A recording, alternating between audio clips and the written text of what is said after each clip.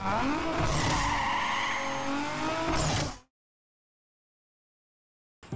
this is Brian. Thanks for watching Kies Motorsports. One of my favorite things about my new car is the steering wheel. It has the M package, so it has that M steering wheel and it looks absolutely amazing.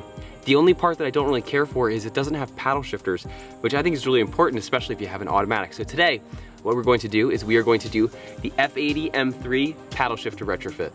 Now this may change from car to car depending on what wheel your car is configured with and if your car is already pre-wired. But today, we are going to be installing the paddle shifters. We're going to be installing the small harness, and this is actually what connects your car to the paddle shifters. We're going to be installing this new back plate, and that's just so I don't have to cut out these notches. The last thing that you need are these special wires, and I'll have a link to all of these products in the description. Now, typically when you're doing this, and just to kind of start off here, we're going to be installing one of these wires by your passenger footwell, and the wire needs to go all the way up to the steering wheel, which is where the other end is going to connect, and we're going to show you all of that. So pretty much what you need to do is you need to buy 2 of these wires. You can see I need some soldering here. And then you need about 18 inches of wire in between. Now when I bought these, I essentially got 4 for the price of 2. So what I did is I actually just cut the ends off of 2 of them. And as you can see, I went through and I soldered all 4 of them together. But you don't need to buy 4. Depending on what price you get, you could always just get some 22 gauge wire and just solder it all together.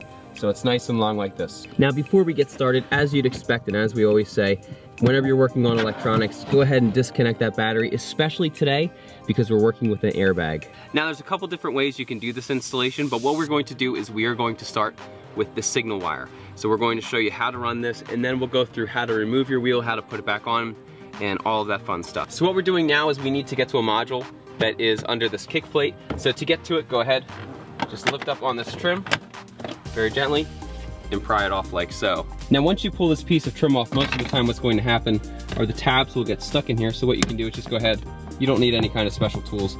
You just pry this off and you just slide these back into the grooves like so. And then what you're able to do is just, after you get them all done, you can just press it back into place when we're done. So go ahead and set that out of the way. All right, next what you need to do is go ahead and take a 10mm socket, and under your glove box, there's 2 10mm bolts. There's one about right here, and then there's one right over here. So just go ahead and loosen those. Then what you can do is just go ahead and get your fingers under this piece of plastic. Just gently rock it down.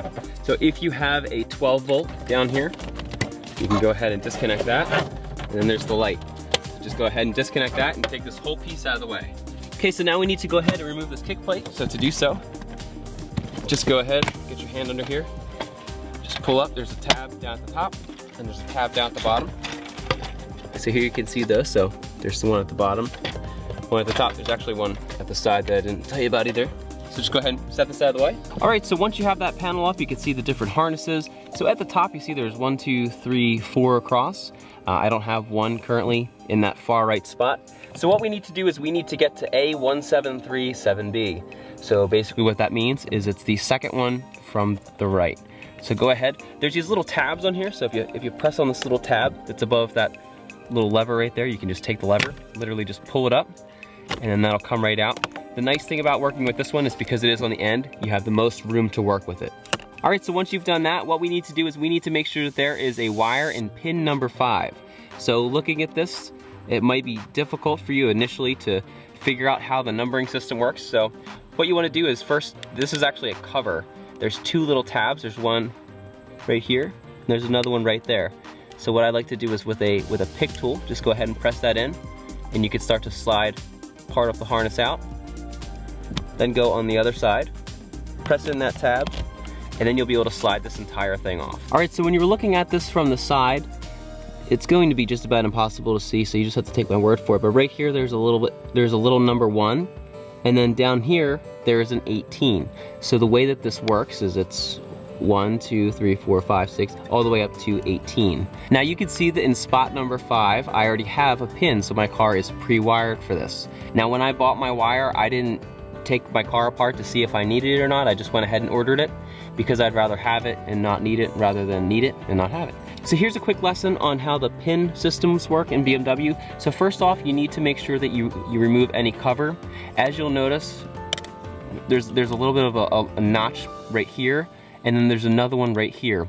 Basically what this does is it slides into this little groove and it locks everything in place. Again, it's going to be very difficult to see, but there's a little lock system that these pins use from BMW.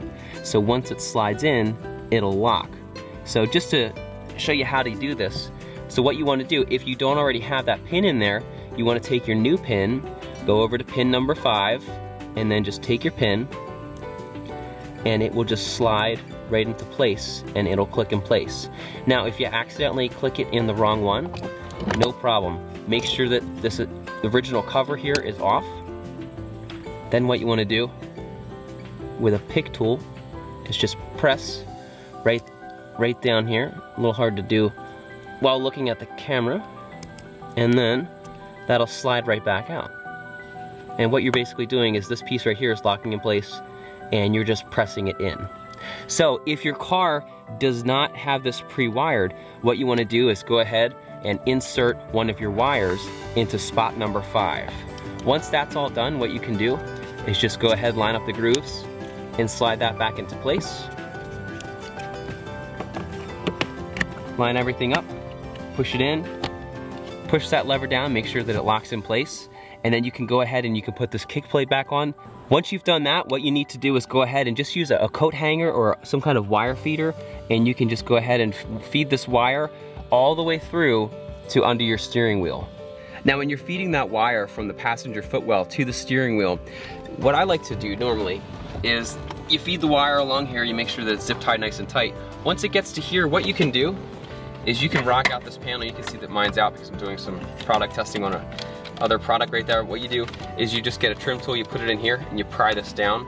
It has these 2 hooks that keep everything in place. So normally what you can do is you can feed like a hanger or a wire feeder down here, pull the wire up, and then you can push it down this way, and then that'll make sure that the wire ends up right where you need it. All right, so now what we need to do is we need to remove the airbag so that we can remove the wheel.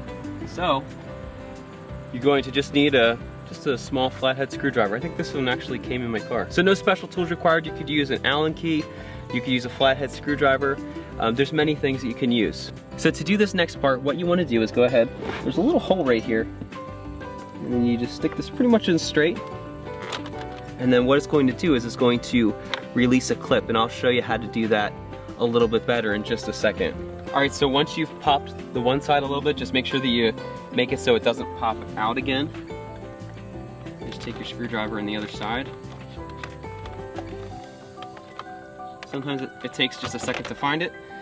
Then you can just go ahead and just very carefully pull your airbag out. Again, at this point, make sure that your battery is 100% disconnected before you go any further. Alright, so at this point, go ahead and just disconnect this clip right here. Then go ahead and set your airbag out of the way. They say that you should always keep it upright, so I'm just going to follow that and just leave it just like that. A few seconds ago we said stick the screwdriver in and take the wheel off, but if it's your first time doing it, it's going to be a lot easier said than done. So I'm going to show you what to do. So once again, what you want to do is stick it in that hole right there. Try to stick it just straight in, and there's this release spring. So you can see that spring moving back and forth. That's really what you're aiming for. Sometimes people aim and they hit the metal here and it doesn't do anything and they get frustrated. But what you're essentially doing is you're releasing this tab right there. It's pressing in this little piece of metal that's inside the circle, and it's releasing the airbag. Same thing goes for the other side. You're just going to press the other side in. All right, while you're here, what you want to do is just go ahead, just connect that other connection. All right, at this point, what we're going to do is we are going to remove the center nut of the wheel. So it is a 16 millimeter. So what you want to do is, I like to just put it on an extension so it's a little bit out. It's a little bit awkward. I just try to hold the wheel with my knee, maybe 2 knees here. There we go. Okay.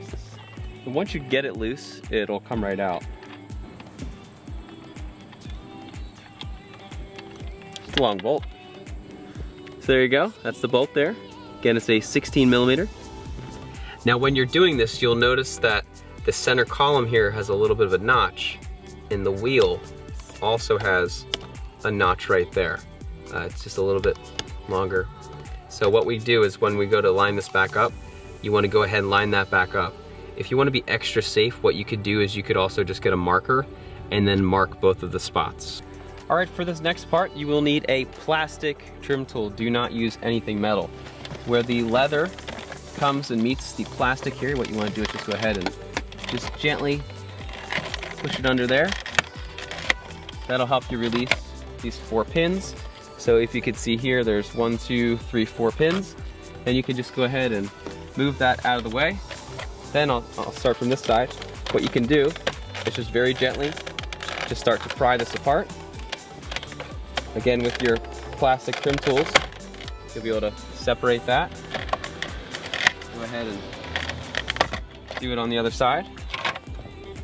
Okay, so that's what that looks like. So basically what you're doing is you're releasing these clips right here.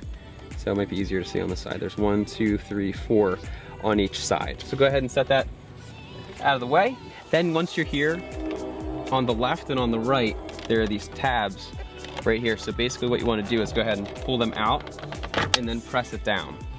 And then that will release those, and you can just go ahead and just let this hang here for a second. If you like to, you can go ahead and disconnect that.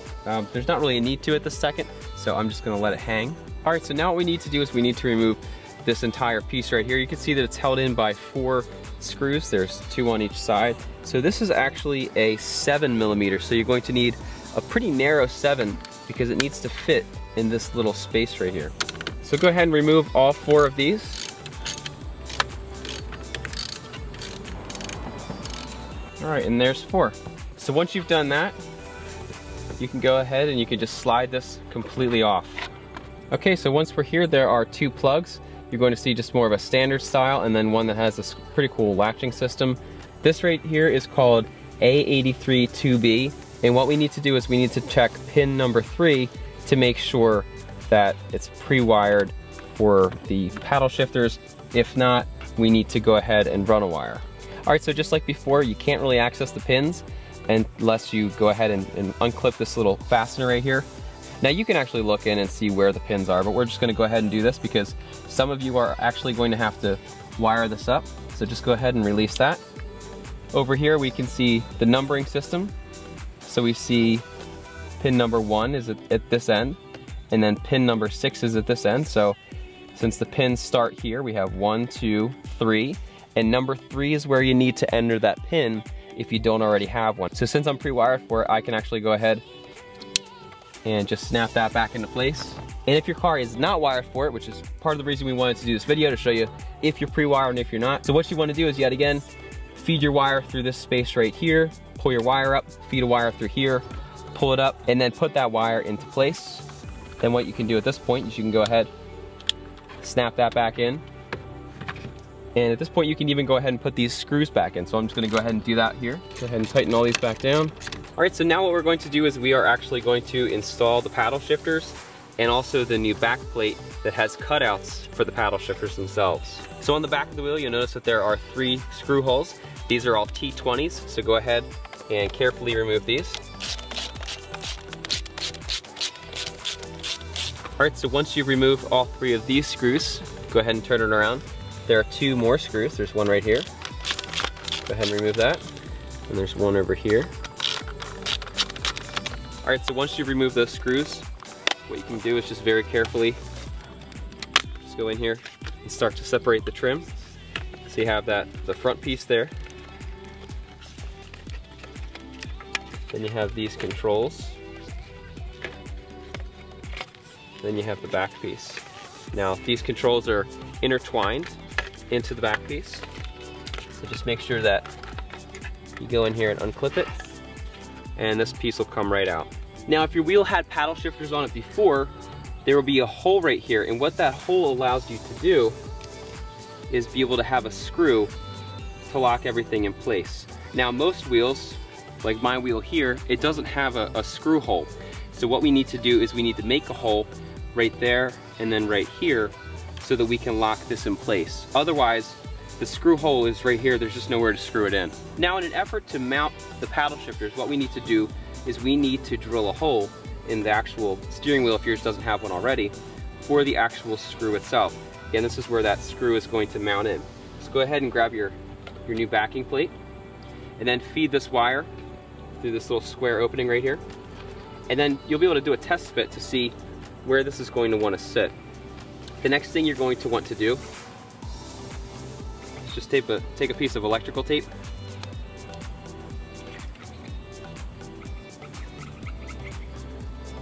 and just very lightly press it in place right there. Now what I like to do at this point is I like to use a chalk marker. You can use a paint marker. Then what you can do is just really take a lot of that on there, whether it's paint or whether it's chalk. The nice thing about chalk is it wipes off pretty easy. And just go ahead, put this in here, and just go ahead and just give it a good press and just hold it there for a second. And by doing so, you can see exactly where I need to be drilling. One of the things that you can do is you can just go ahead and find the angle and then just draw just a very rough line as to the angle that you have to actually go through. So let's go ahead and let's drill that out. Now to do this, I am using a 5/16 bit.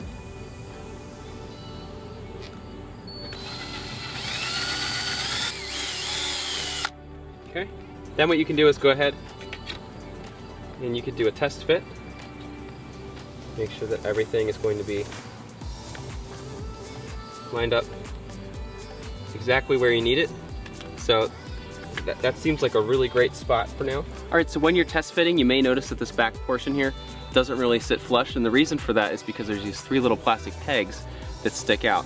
So what you can do is you can drill another hole, or what they just say you can drill a dimple in this spot right here, and what that'll do is that'll account for that space. So what you can do is you can spend as much or as little time on this as you like. So what I'm going to do is I am going to go ahead and drill a hole right here, and just a little one. I'm probably going to go more for a dimple than an actual hole, and we'll do some more test fitting and get it to a place where it looks really good.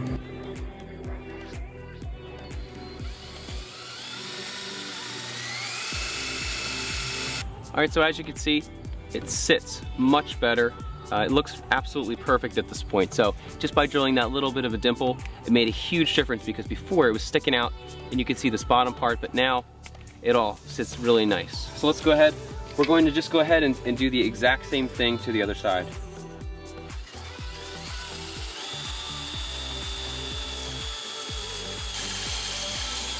All right, so at this point, both sides have the holes and they also have the dimple, so everything is looking fantastic at this point. So what we're going to do now is we're going to just go ahead and put these electronics back in. Put one over here, one over here.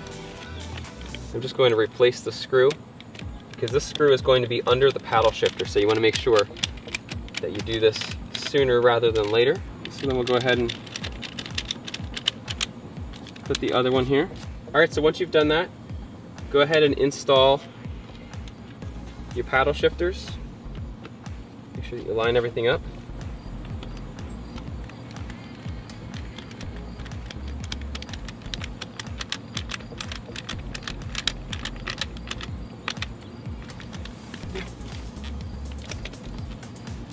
And go ahead and do the other one.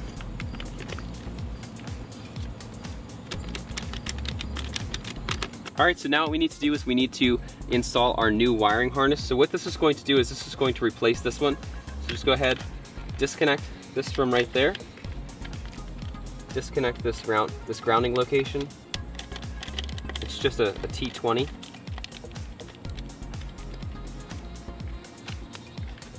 Okay.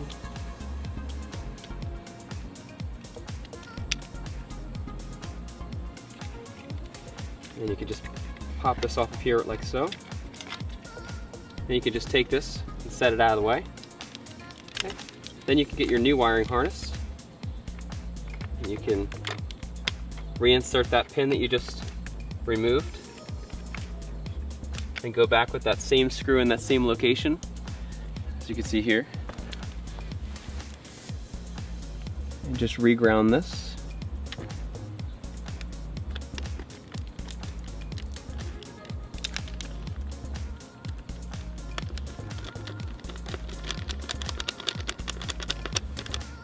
like so. And you take this connection right here, pop that on just like that. This connection is going to need to stay free. All right, so once you've done all that, we have two connections left. We have our paddle shifter on the left and our paddle shifter on the right. So the way that you tell them apart is you just pull this wire out, and the one that's the furthest away is the one on the right side. And then the other blue connection is your left. Just go ahead, connect everything like so, and then what you can start to do is you can start to tuck these wires and start to push them out of the way.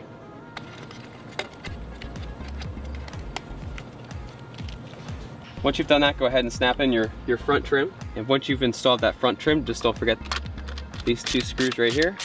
There's one right there. And there's one on the other side.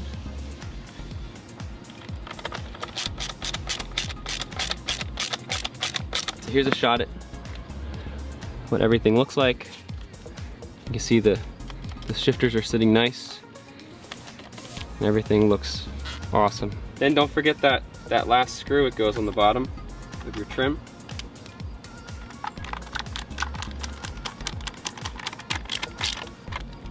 Just go ahead, screw that in, and you're all set. So let's go ahead and throw it back on the car and try it out. All right, so now what you need to do is go ahead and find that little groove that you had before.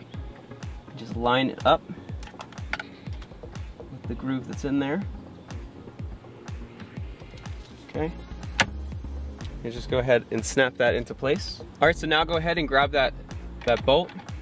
You can bolt your wheel back down. Make sure that you go to the correct spec to your car. So we're just gonna hand tighten it now, and then after the video's done, we're gonna come back and we're gonna torque it down to spec. Okay, so once you've done that, go ahead and plug your harness back in, then carefully grab your airbag.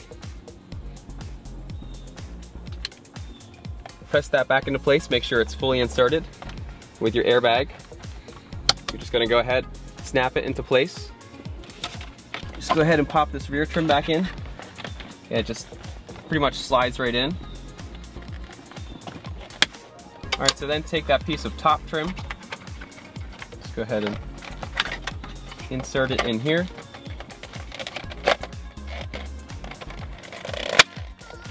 Snap that in. Go ahead and snap back in your leather. So at this point, everything looks absolutely amazing. It matches spot on because everything's BMW OEM. The last part of this is you do have to code your car or have it coded. So if you look in the description, we did put the parameter that you do have to have coded to make this fully functional. All right, now for the moment of truth. So I'm just going to go ahead and put it in drive, push it over. So when I press it up, you can see it went to M2. And then when I press it down, it goes back to M1. Now because I'm not moving, you can put it up to 5 and then it'll default to the highest gear possible. So that's why it's defaulting to M2. So everything is fully functional and I can't wait to drive it. So again, here's a look at what everything looks like. You can see that it looks just absolutely incredible. Here's a little side shot. Just have a little bit of chalk, I have to remove it. So here you can see the movement. Again, this is Brian. Thanks for watching Kies Motorsports, and that is how you do the F80 M3 paddle shifter conversion on a 2013 F30 335. Again, this is Brian. Thanks for watching Kies Motorsports. As always, make sure you give us a nice big thumbs up. Make sure you subscribe. Stay tuned for more. We'll be back. Thanks again for watching. Have a great day.